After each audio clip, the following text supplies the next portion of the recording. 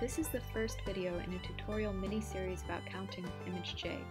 In this video, we will automatically measure the number of germinated seeds by counting the number of seeds with emerged radicals.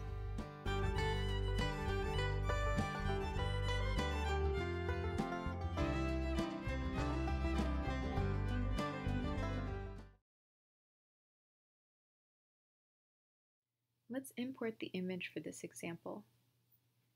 Go to File, Open, and navigate to the image.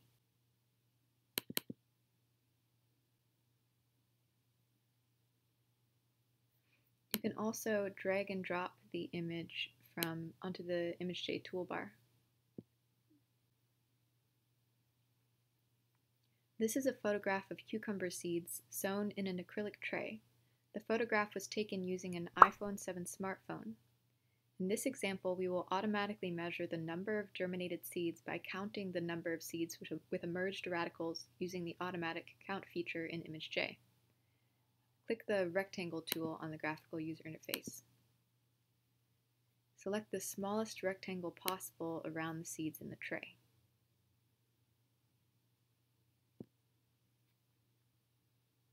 Go to Image, Crop. Next, go to Image, Adjust, Color Threshold to select the radical area. Hue, saturation, and brightness are color threshold parameters, and we will need to adjust them to select the desired area by threshold. In this image, hue from between 0 and 255, saturation between 0 and 25,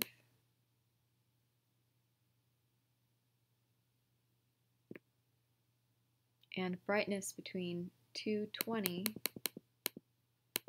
and 255 works well. Go ahead and click on Select. Go to Process, Binary, Make Binary to convert the color image to a binary image. Use the paintbrush tool to remove large clusters of pixels that are not seedling radicals. This step is easiest when comparing the binary image to the original. Go ahead and open that up again. Go ahead and double-click the paintbrush tool. Fill in 100 brush width, white for the color, and make sure the Paint on Overlay box is unchecked. Then click on OK. Go ahead and erase the pixel clusters that are not emerged radicals.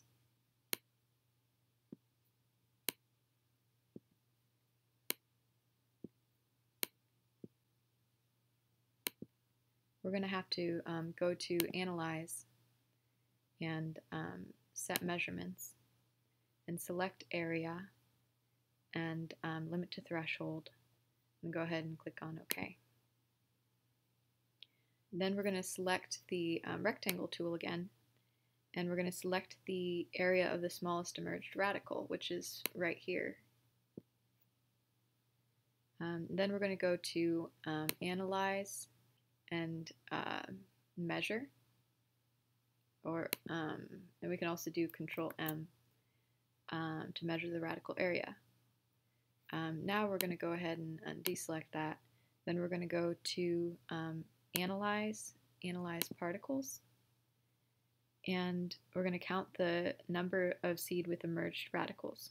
Since we know the smallest pixel cluster we want is 53 pixel clusters based on the measurement we just made, we're going to go ahead and fill in 53 on the bottom.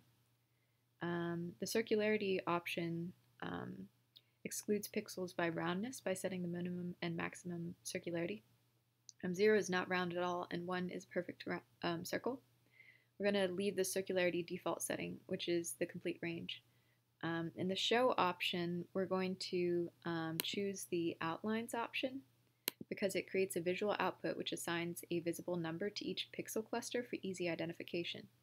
Now we're going to go ahead and click OK.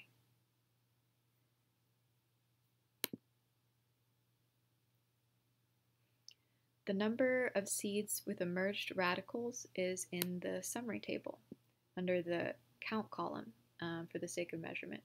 If we wanted to figure out the number we could just go ahead and record this value right here. That concludes our first movie about counting manually and automatically in ImageJ. Thank you so much for watching, and hopefully we'll have another movie for you soon.